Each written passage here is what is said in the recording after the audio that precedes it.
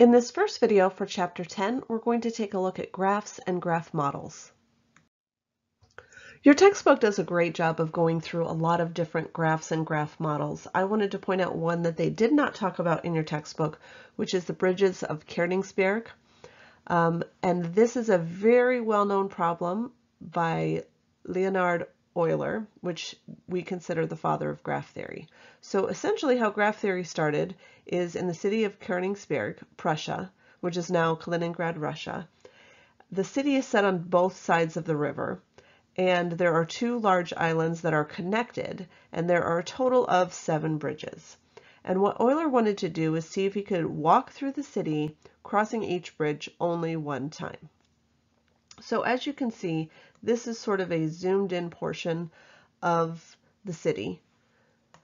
And what Euler did is said, let's make this whole region a node, which we'll get to the terminology in a little bit. Let's make the island a node, and the other island a node, and the other mainland a node. So essentially we have 4 nodes. And then what we're going to do is connect those nodes with edges. Again, that's terminology we'll look at. So we're going to connect, every time there's a bridge, we're going to use an edge to connect it. And so we can see that this is the resulting graph that we can use in order to answer the question.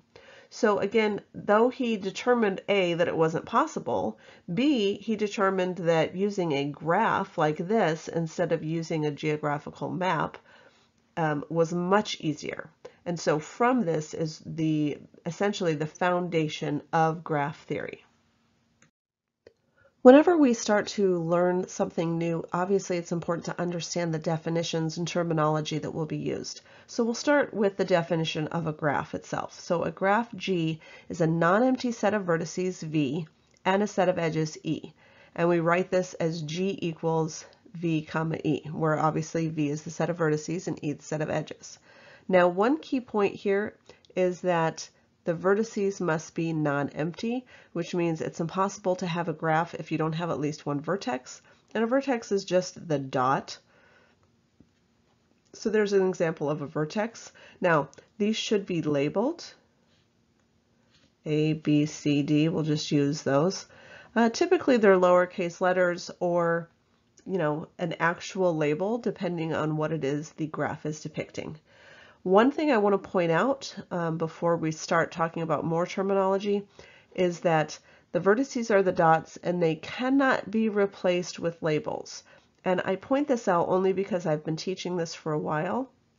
And the biggest mistake that I see students make is, let's say I've got a simple graph, which we'll talk about what that is, that connects A to B, A to C, A to D, B to C, and D to B. So that's an example of a simple graph, and we'll talk about why in just a moment. But what I see students most often do is they will draw in A, B, C, D, but notice I don't actually have any vertices. I'm using the label as the vertex, and this will not get you any credit in my classroom. So please make sure that it's very clear that I'm connecting not the letters or labels to labels, but vertices to vertices. So now let's go back and talk about the simple graph. A simple graph is simply a graph that has no multiple edges. So for instance, here I've got my A, B, C, and D vertices, and then the edges are the lines that connect those. And obviously there would be some reason in our graph theory for why those are connected, just like in the bridges problem that we just looked at. We connected them if those land masses were connected with a bridge. Now, this is called a simple graph because there are no multiple edges. When I say multiple edges, I mean B and C is connected only once. I don't have an additional edge connecting B and C. That would make it a multigraph. That's a multiple edge. A pseudograph would be if I actually have a loop that connects an edge to itself. So let's take a look at a multigraph. So again, we should have labels. Labels are important, otherwise the graph really has no context. And let's say A is connected to B more than once. Now you might be thinking, well, why would I connect an edge to, connect a vertex to another vertex with more than one edge? Well, for instance, I live in Omaha. I like to fly to Florida as often as possible, not as often as I'd like to. And there are multiple ways for me to get there. I can fly out of Omaha into, St. Pete, Clearwater. I can fly to Orlando. I can fly to Tampa. So there's multiple ways that I can get from point A to point B. And I have to represent each of those with a different edge. So this would be considered a multigraph. And notice you don't have to connect each and every vertex. So you can see here I have point C who's just all by himself or herself, not connected to anything else. So that's just called an isolated vertex because there are no connections to any other vertices. Now a pseudograph can have multiple edges. It doesn't have to have multiple edges. Let me label those vertices again. But a pseudograph can have multiple edges and can also connect an edge to itself. So this would be an example of a pseudograph where I have multiple edges and loops. The other terminology that I want to talk about on this page in particular is multiplicity. So when we talk about multiplicity, we just talk about how many edges are between two sets of vertices. So A and B, notice there are two edges connecting those vertices, so that has a multiplicity of 2. In our examples so far, we've only looked at undirected graphs. So now we're going to take a look at what happens when graphs are directed. And when we have a directed graph, each edge in a directed graph is associated with an ordered pair, where the first entry tells us the starting vertex and the second entry gives us the ending vertex. So for instance, if I have A, B, C, D, I could have A to B, where A is the starting vertex and it ends at B. And for instance, maybe A goes to D and A goes to C and C goes to B, but that's it. This is called a simple directed graph, again, because there are no multiple edges, no loops. Now, a directed multigraph is just like a normal multigraph that we talked about before, where multiple edges are allowed, but in a directed multigraph, you actually can have loops. So multiple directed edges allowed and loops. So again, for instance, when we talked before about flying from Omaha to Florida, I might say there are flights from Omaha to Florida and from Florida back to Omaha. And maybe there are flights within Florida itself. So maybe I can fly from Tampa to Orlando. Not that I would want to do that, but perhaps there are. So you can see that there are reasons why we might need graphs to be directed. A mixed graph is a graph that allows for both directed and undirected edges. So again, kind of depending on the situation that you're modeling with the graph, you might have A goes to B and B goes to A, but A and D are connected with an undirected graph, and D and C are connected with an undirected graph. Now, a mixed graph, again, can also have a loop. So here are 3 more examples: simple directed, directed multigraph, and a mixed graph. Your textbook is full of so many great examples that show how you can model different scenarios with graphs. I didn't want to regurgitate those models for you, so instead I'm giving you a fresh question that you've never seen before, because this actually deals with the math program at Bellevue University and the prerequisites for each course that you would take.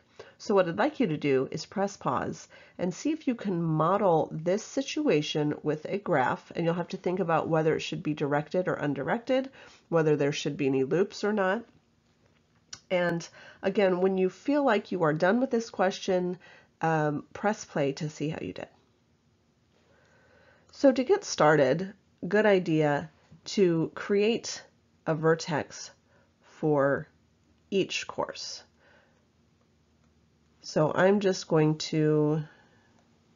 skipping the MA just for the sake of not having to write MA a bunch of times. 315, 320, 330, oops.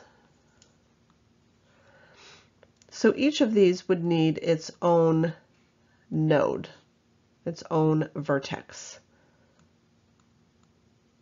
So if I didn't talk about that already, sometimes vertices are called nodes. Oops, and 475.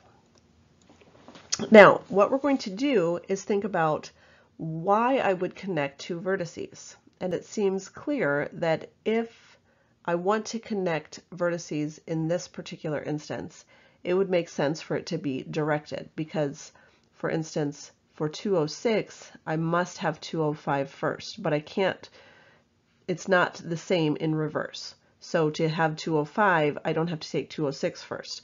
If it was a two-way relationship, you would use an undirected graph. Here, I'm going to use a directed graph to show the dependence. So let's start at the top to make sure we get everything. MA215 has a prerequisite of MA101. Now, MA101 is not in my program, but it is a course that is a prerequisite, so I would have a directed edge. Let me make that a little bit better. Then MA205, again, you need MA104, which is trig. So don't take calculus without trig, please. And again, I would direct it. And then for so I'm just going to check these off as I go. For MA206, I need 205. So to have 206, I need 205. To have 315, I need 205. To have 320, I need 315. To have 330, I need junior or above standing. So I don't need a node for that because there's no prerequisite. If you wanted to create a junior or above node, I guess technically you could, but it seems kind of silly since these nodes are really showing courses. 335, I need 315 and 320. 405, I need 315.